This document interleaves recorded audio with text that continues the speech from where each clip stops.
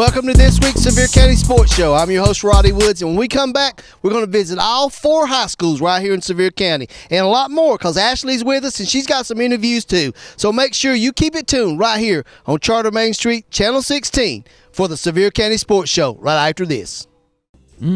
Just look at all those freshly made Krispy Kreme donuts. I'm sure it makes you want one or a dozen right now. So come visit our locally owned and operated Krispy Kreme donuts in Pigeon Forge. Our Krispy Kreme donuts are made fresh daily, our service is fast and friendly, and the taste will put a smile on anyone's face. Krispy Kreme is a fundraising favorite, so call us today to help support your school or community fundraising efforts. Our delivery truck is there when you need us. Krispy Kreme Donuts on the Parkway in Pigeon Forge. Have it your way at Zippy's Express Car Wash. Car cleaning to fit your lifestyle. Zippy's In-N-Out Express has washes starting at only $5. That's right, $5. Drive in and 3 minutes later, you have a clean vehicle. Zippy's Car Wash has a variety of washes to fit your budget. Bumper to bumper, we get it clean. And we have free vacuums. Stop in at Zippy's Car Wash today, 994 Parkway in Sevierville. Zippy's Car Wash, a proud sponsor of the Sevier County Sports Show.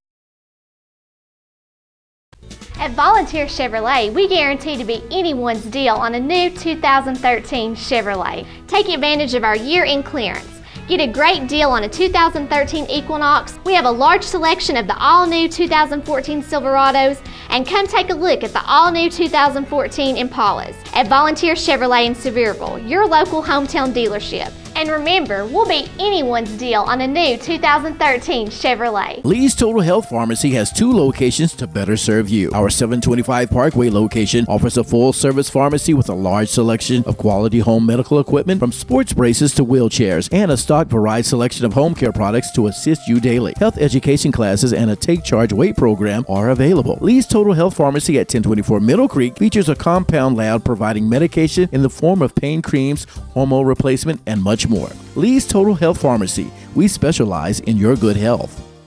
As the oldest, most experienced independent insurance company in Sevier County, Birchfield, Overbay & Associates has been delivering superior insurance products and solutions since 1919. We are a full-service insurance company that's passionate about safeguarding the standard of living for our friends, neighbors, and community business owners. If you want to protect your life's biggest investments with some of the best agents in the region, call Birchfield, Overbay & Associates today. I remember when I used to have that much energy. Man, when I was at Fort Bragg, I used to be the fastest in a mile. Yeah, but between the arthritis and too many birthdays, that ain't happening anymore. Right about that. That used to be me before I started drinking hydrated alkaline water. Might try it. Thank you, ma'am. Well, I think we need to get on this. Oh, yeah. Now available in these sizes at Walgreens, Earth Fare, Kroger, Eddie's Health Shop, and other natural and grocery outlets.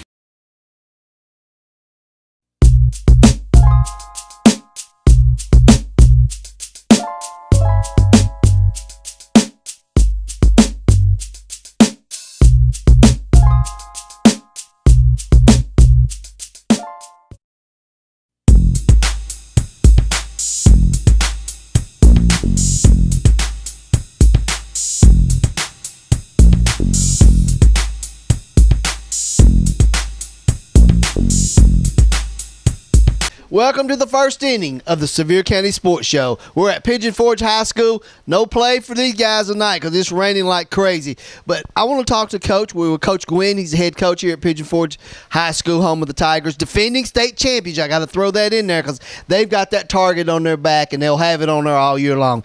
Coach, you had hosted a tournament last weekend. All 4 schools in Sevier County were part of that. Tell us how you fared here at your field.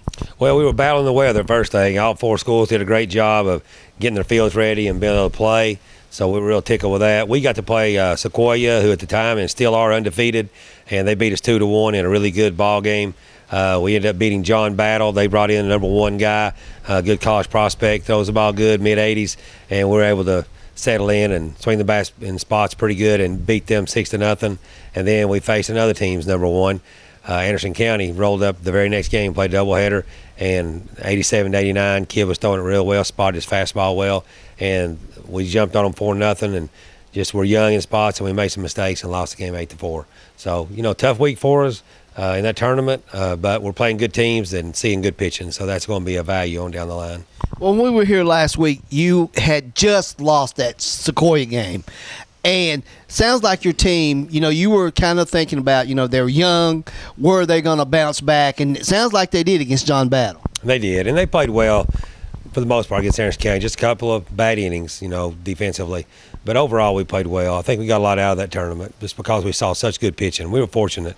Right now, we've always had the respect of people. We always get good pitching, and we sure have seen it this year so far. Everybody's bringing their best guy against us, which will only make us better in the end. So we're happy about that. And it's like I was talking about, you being state champion. Coach, every time you're out on the field, you're going to see the best from everybody, aren't you? Oh, there's no doubt. And that's why we're trying to make our kids understand when we touch that field, we've got to be ready to play.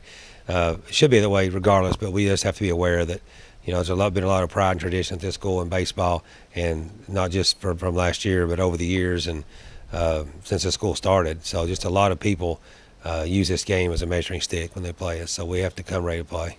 Pigeon Forge Tigers. Coach, let's talk about, I don't want to jump off the subject of baseball right now. Let's talk about Coach. What's Coach like to do when he's not out here in the baseball field?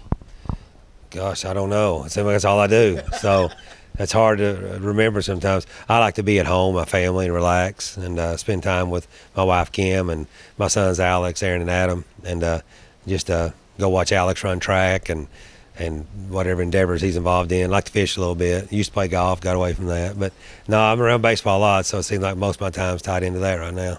We was talking to Coach Norton down at Seymour last week, and he was laughing about something. And I told him I was going to tease you. His players come dressed for success in every interview. And I'm going to ask Coach, did he talk to you last week? No. He might have tried to call, but I haven't talked to Scott, no. He's a good guy. We talked about a little bit of things with Scott about his baseball endeavors. Did you ever have a chance to go and play in the minor leagues or go on to the next level?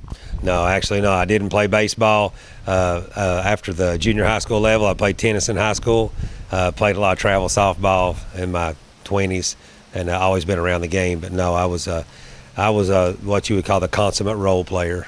Oh, okay. Consummate role player. I graduated high school with Scott, so Scott's a good friend of mine. He played. He was an excellent pitcher. I know his career very well because we were good friends growing up. I played against him in Little League and junior high, with and against.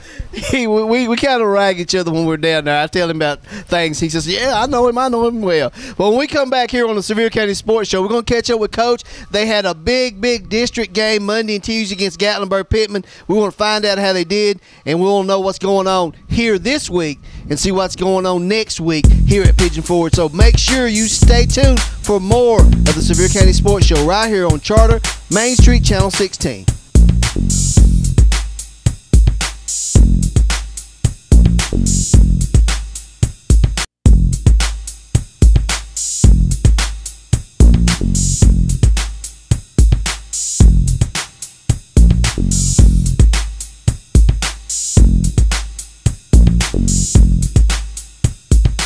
Hi everyone, this is Ashley Blevins here from the Sevier County Sports Show. Today we are at the Pigeon Forge High School home with the Tigers, and I have Mr. John Griffiths here with me. He is the tennis coach for the boys and the girls. Got your hands full with both. Absolutely. How are you doing today, John? Doing great, except for a rainy day. I know, it is pretty rainy. It looked pretty cloudy on our way over here. Pretty bad.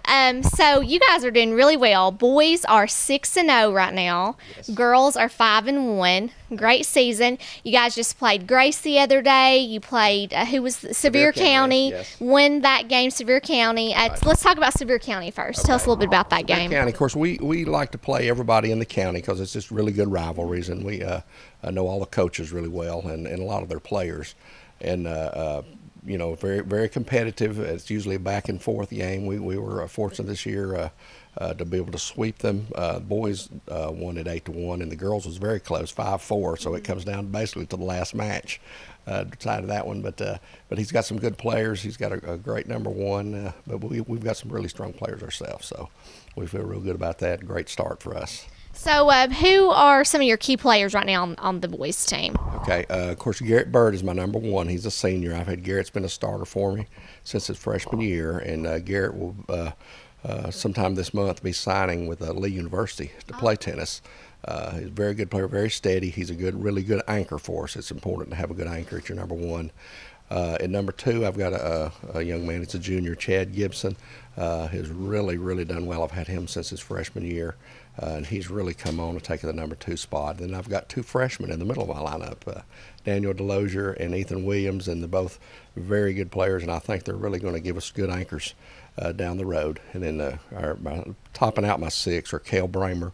He's a senior that plays at 5, and Vince Brackens is also a senior who plays at number 6. So we've got a really solid boys team. Sounds like it. So now, Grace, let's talk about that game a little bit. Tell us how that went down. Okay. Grace, of course, is a huge district rival for us, and we've basically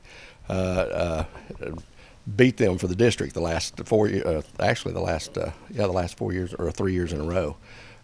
Really strong. They always have a really good boys program and a really good girls program. Their girls are phenomenal. Their girls have actually won the district for the last 4 years in a row, and we've been playing kind of catch up to them. But the boys, we did very well. Actually, it was a very close match. It went down to doubles. We had to win 2 out of the 3 doubles points, which we did. We won 1 and 3 to win that district match, so that really gives us a leg up in the district. Their girls, who are very strong, they had all of them back, and they're a very young team still. So they did really well. But our girls really competed. We start 3 first-year players this year, so my girls have really done well beyond our expectations. That's awesome. So now what game is coming up next so everyone out there can come out and support you all? Great. Well, we go Monday, we go to Union County. That'll be another district matchup for us. And, of course, all the district matches are very important. And then Tuesday will be the biggie up at Gatlinburg. And basically us and the Gatlinburg boys are maybe competing for the district this year. But that's always a great rivalry, and we try to do a home-and-home with Gatlinburg. Coach Mason and I usually get along pretty well. So, but that will be a big match, provided the weather provides it for us. So now, John, you've been at this a long time. We were talking off camera. 15 years you've been coaching the tennis, so you know what you're doing. And you're a school counselor here at the school. Yes, ma'am. You guys you practice over here at the park. You guys practice every day. What's a typical practice like? All the kids out there watching are maybe interested in wanting to join the team. Maybe some tips for them. They're incoming freshmen about what they need to do if they want to join. Well, of course, the real key in tennis is to start as early as you possibly can. If you can get in a junior program or get with somebody who can help you and start as early as you possibly can and kind of grow from there, so you begin to learn the basics. But we really drill our kids hard. We do a lot of running, a lot of footwork drills, a lot of basic drills. Tennis is a sport that you have to have a lot of repetition. You have to hit hundreds, and I tell my kids thousands of balls, and I always encourage them to play outside of practice to do that. But we've been fortunate over the last, like you said, 15 years. I've kind of grown old with the team. We've developed a lot of kids, and we try to take all comers because it's a sport that you can play for a lifetime. So we really like kids to learn the sport. So now, is there a phone number that they can call? Just maybe contact you, maybe some of these upcoming freshmen that are interested? Sure. Of course, our main school number is 774-5790. They can even reach me in my office at 453-1068 if they'd like to know a little bit more about it. And of course, we would welcome. We love young players and new players that we can develop. Well, thank you so much, John. It's been a pleasure talking to you. Thank you for letting us interview you. This is Ashley Blevins with the Sevier County Sports Show.